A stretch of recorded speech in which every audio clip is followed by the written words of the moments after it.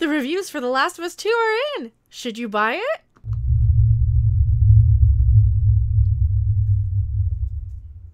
Hello everyone, I am Mecha Random 42, the one, the only, the original, your favorite YouTube Harpy. And before you click off this video, I did bring in somebody who has played The Last of Us Part 1. So here we go. Boom, who are you? Why are you here? I'm Robot Shlomo because I own a PS3 and I own a copy of The Last of Us for PS3. I have it on PS4, but I played it. I didn't finish it, but I played it. And I don't see what the big deal is, honestly. Yeah, they're really run-of-the-mill shoot infected zombie-like hordes of people. It's just a shooter. They're just shooters. It's a decent enough game, but I lost interest around a third of the way through. I mean, okay, but apparently there's a big stink because of a certain character, and it's been making the rounds of the internet. Well, the biggest stink has been Naughty Dog going around and flagging any channel who was talking about it and DMCAing people and all that good shit. So if that didn't put you off this game, maybe some of these reviews will. Of course, yeah. I do have to pull up the super positive. Everybody's got the 10 out of 10 reviews. You know what? Let me open the original here. Everyone gave it a 10 out of 10. The 5 out of 5, 10 out of 10. 5. Game Radar 5 of 5. Telegraph 5 of 5. Gaming Trend 10 of 10. Hardcore Gamer 10 of 10. We got this covered. Ooh, there's a trusted source. 10 of 10. Is it real? Is this real? Or is this fake? I have no idea. I really have no idea. I don't even know anymore. I don't care. The Sixth Access, that's a real site. Impulse Gamer, 10 of 10, 10 of 10, 10 of 10. Push Square, but there are a couple outliers that say that weren't too thrilled with this. Now, I do want to respond to this one article specifically. We're definitely talking right now about the Polygon article that I don't think they realize how their review is coming off, at least to somebody like me who's kind of comparing it to, you know, the entirety of the gaming culture and maybe even the people who play it. Well, we'll get into it. I'll probably interrupt as you read the article here. Well, anyway, from Polygon, The Last of Us 2, Last of Us Part 2 review. We're better than this. No, we're not. Did you know murder is wrong? Take a look around. Really, we're better than this? No, we're not. And there will be some mild spoilers for the game if you don't want to. No, but you know what? If you're just watching me rip on it, you probably don't care that much. Probably don't. Did you know murder is wrong? Really? And this is by someone named Maddie Myers. And Maddie, she worked at the, I don't know Maddie from A Hole in the Wall. She worked at the Mary Sue, Paste Magazine, the Boston Phoenix. When she's not busy explaining to people that Blanca is the best Street Fighter character, she writes synth pop music. Ooh, yeah, because all the kids love that. Here, I'm going to send you the image I'm looking at. So this is the person who wrote the article here. She kind of looks like exactly the type of person who really, really needs to know that, you know, maybe bad things are bad. She kind of has the typical, and I'm going to judge a book by the cover, especially considering that this is a games journalist. She kind of looks like she might be a little bit of an SJW to me, but hey, I have bright red hair because I'm a little bit more punk rock than that. The Last of Us Part 2 depicts the future, yet it fails to escape its own past. The sequel feels like a time capsule from 2013, the year the first game was released in real life and the year of the fictional in-game zombie outbreak. The Last of Us Part 2 seems doomed to walk a well-worn circle, unable to break out of the ever-thickening carapace, whatever it is, forming along its skin, just like the victims of the cordyceps fungus. Zombies. They're zombies. Yeah, whatever it is. Freaking zombies. That tells you how well I paid attention. Yeah, that's me. I watched it for about 9 hours. That is the game's central problem and what makes so much of it a challenge to get through. This is a story about characters who seem unable to learn or grow, and more specifically, unable to consider the humanity of the people they kill. But it has diversity and representation. But it it's diverse. represents people. If you already think violence isn't the answer to many of the world's problems, the repeated lesson that killing is bad makes the game almost maddening. I don't have any problems, I meaning Maddie, empathizing with people who I'm asked to kill in video games. The Last of Us 2 must think I'll struggle with it, though, since it doles out all sorts of reasons why I should feel regret about the murder spree its characters have embarked upon. But the game's larger problem is that the characters themselves don't ever seem to catch up with me. What's worse is that the characterization of Ellie makes it seem like she should also understand this part of the journey. I kept expecting her to grow and turn away from a life of constant violence, but she never picks up on the obvious didactic nature of the game she's in. You're saying she's not self-aware of the game? Even as the designers beat you over the head with a very simple lesson about the value of human life. Part 2 is a game not about rising above revenge or violent urges in general. It's filled with characters dedicated to never seeing the bigger picture beyond themselves. Oh, it's not War and Peace.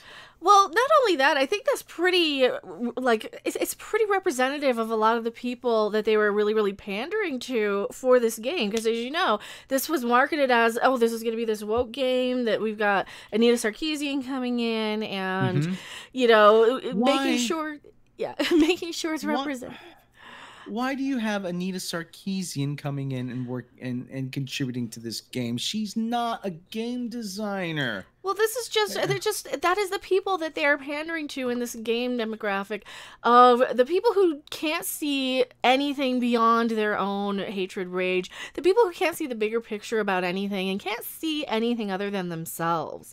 And that's the only reason I wanted to get in and do this video, because I think it really, really parallels a lot of the mentality of society nowadays that really, really is, for me anyway, problematic. And the people who want to control and censor everything, and the people who just don't have a lot of maturity, without getting too specific. Yeah, although the game's backdrop is a global toilet paper shortage, and although it reaches towards the idea of larger injustices depicting two warring human factions, the cult of Seraphitas and the militaristic Washington Liberation Front, it is really just a story about a teenage girl, her damage, and her apparent belief that the only way to get over that trauma is murder. A lot of murder. Yada, yada, yada. Nobody cares. The gorgeous places you'll murder. And, yeah, they made Ellie look like Ellen Page. They really did. Well, wasn't this the game that Ellen Page actually sued for her likeness because she ended up being in the David Cage, what was it, Beyond Two Souls game? She's like, I'm already in a game. You're just stealing my image. So they didn't really have a lot of originality coming into this in the first place, and it was pretty much very similar to the storyline of the Walking Dead game, which I did play, the Telltale one, where you're playing as the sort of this adopted father of a girl, Clementine, whatever they're calling her. And that's pretty much the exact same story arc here. Wow. Maddie goes on at length over here. Holy crap. Wow. Let's wrap up. I see a widespread level selfless, and intense care for the preservation of human life in the real 2020. In fact, an increasingly loud demand for a society that meets that need. Our systems have failed in large part, but individual people remain strong and kind. Things have rarely been worse, but there is hope to be found in the actions of average folks fighting to do the right thing. We don't need a video game to rub our noses in hatred and violence to know that other people who are just trying to survive aren't the real enemy. The Last of Us 2 depicts individual people who are instead ruthless, capable, yet self-absorbed, and whose perception of violence is limited to how it affects them and their chosen family members. You haven't been on this planet very long, have you, Maddie? She doesn't look very old, no. She looks pretty young. They are almost unbelievably unable to see the bigger picture. Part 2 ends up feeling needlessly bleak at a time when a nihilistic worldview has perhaps never been less attractive. Didn't I say something very similar in Star Trek Discovery and Picard and every one of these places that were supposed to have some sort of hope? You know, having a dark zombie shooter or infected person shooter doesn't seem like a terrible sort of setting for this. And I agree. Right now, probably I wouldn't want to play it, but I'm curious if Maddie Myers. Hold on. I believe, what did she work for Kotaku? No. She worked for the Mary Sue. Yeah, the Mary Sue Kotaku. Yeah, deputy editor of Kotaku. Before that, she was Oh, the and Mary actually, Sue. she has contributed to the Mary Sue in terms of Star Trek Discovery. Ooh, what did she say about Star Trek Discovery? Yeah, it's just reporting on the Star Trek panel, but she has written about Star Trek Discovery. I mean, Has she ever done casting. any work like glorifying the violence in Star Trek, or apologizing for it in this new modern Star Trek? Because, as you know, one of the things I really, really oppose is how dark and gory and over the top it goes, having a blatant disregard for human life. And that's really not what Star Trek is to me. So if she's complaining about this in the video game, where I think it's kind of appropriate to have it, but then not in Star Trek. Oh, she has a couple tweets. She has a tweet about. Oh no.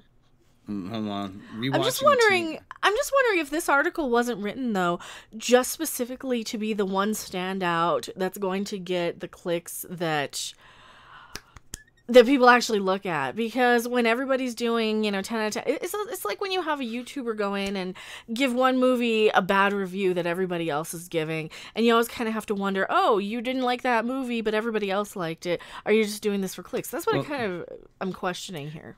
Rewatching, she has a tweet. Rewatching Star Trek TNG, and I love the moments when this show tries and fails to convince us Picard hates all kids, as opposed just to Wesley. He doesn't hate kids. He's uncomfortable around them. There's a difference. You missed the point. You missed the point, Maddie. Of course she did. Yeah. Yeah, you missed the point. Anyway, so let me wrap this part up. We always go into Star Trek. I don't know if I'm going to cut that out or leave it in. Just a little tangent about it. Its characters are surviving, but they're not learning, and they're certainly not making anything better. Maybe the most surprising thing that The Last of Us Part 2 offered me was the surety that, while the game was made with great skill and craft, we're actually much better, much better than Naughty Dog thinks we are. So I'm kind of surprised, Maddie. This game was tailored to you. Mm-hmm. You are the audience for this game. Specifically. I mean, you're absolutely 1,000%. I'm putting her picture up here because, she's just going to link it on her article. She's an alphabet person, and she is taking issue with this game. And like I said, this was supposed to be your game. And what happened? It has diversity. It has all kinds of representation. Oh, is she an alphabet person? Yeah, she's an alphabet person. Oh, okay. I didn't want to assume. I just assumed she was an SJW. Well, she has the flag on her, on her Twitter profile. So, but it has diversity. It has all kinds of representation. It has all the themes you're looking for, but it's not. Thank you, Mr. Motorcycle. And it has all. It's not enough for you. See, and I had issue with the game being just one of these panders of, you're going to pander with, hey, we have representation over actual gameplay. And like I said, I'm not huge on using the controller for shooters anyway. So this is one of those games I would probably only pick up if it were $15 anyway. I'm not going to pick it up. I wasn't going to buy. I wasn't going to get it before. I'm not going to get it now. Nothing's changed. Nothing's changed. No, and it's still ka-ching. And it still doesn't help the fact that they've been going around striking YouTubers, and even as recently as, a few days ago with Twitter, just retweeting the pictures of it. I mean, if that alone isn't enough to really sour you to the taste of this, there's plenty of games out there, and I get it, we're kind of in there's not a whole lot to do, we really need some escapism, and this really brings me back to my point that I make a lot about Star Trek. In a day and age like we're living in right now, I would love something really, really happy, uplifting, fun, positive. I'm looking forward to the new Paper Mario game that's coming out quite a bit because that's way more in my wheelhouse anyway. But, if we had some positive outlets like Star Trek, then a zombie shooter every now and then isn't going to be, and I know they're infected, I keep saying zombies. Cancel Mecca, she keeps saying zombies. But it's not going to be such a big deal. Matter, yeah. Huh? Undead lives matter. Yeah. Well, I mean, The Walking Dead really was a thing that was supposed to be the humans, not the actual corpses walking around. So just put that in your pipe and smoke it, and tell us what you guys think in the comment section below. Any final words? No, not really. I am at a loss for words. Ah, No, it's not. I'm at a loss for words. I don't care enough to Buy the have game. any words. Yeah. You didn't lose the sale because I never was going to buy it anyway. I would have given it some sort of a review had they given me a copy, but hey, they don't like alphabet people unless you work for Kotaku, so tell me what you guys think in the comment section below. I am MechaRandom42, and you are? I am apathetic. We'll see you guys later. Bye. Bye. Thanks for watching. If you liked it, make sure to hit that like button, and if you want to see more, don't forget to subscribe. See you in the next video. Bye!